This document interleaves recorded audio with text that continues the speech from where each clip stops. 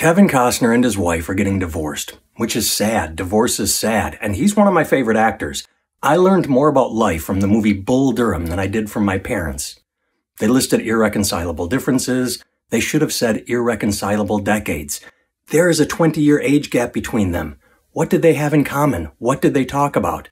I've got a couple years on my wife, not 20, and I get frustrated when she doesn't catch all my cool hip Gen X references. How often did he receive a blank stare when bringing up the moon landing or the Hindenburg? He says the divorce was a surprise to him, but it shouldn't have been.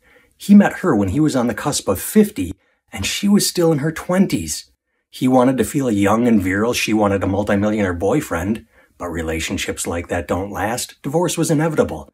And they had a prenup. That doesn't scream forever. That says just in case. Either way, he's pushing 70, which means his next girlfriend is going to make even Leonardo DiCaprio jealous.